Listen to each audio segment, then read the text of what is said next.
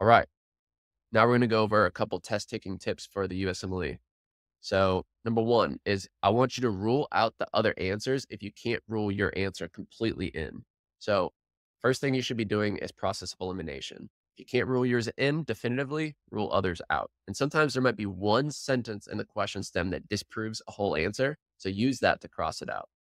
Number two, if you know one of the facts in the question stem supports your answer choice to be true, and the other aspects of the question stem you're not sure about, pick the choice that you are at least partially sure about. And then number three, if you're down between two answer choices and you still don't know, pick the more common answer choice. And it's because if you're playing odds, the most common cause is going to be tested more commonly than something that's a complete zebra, right?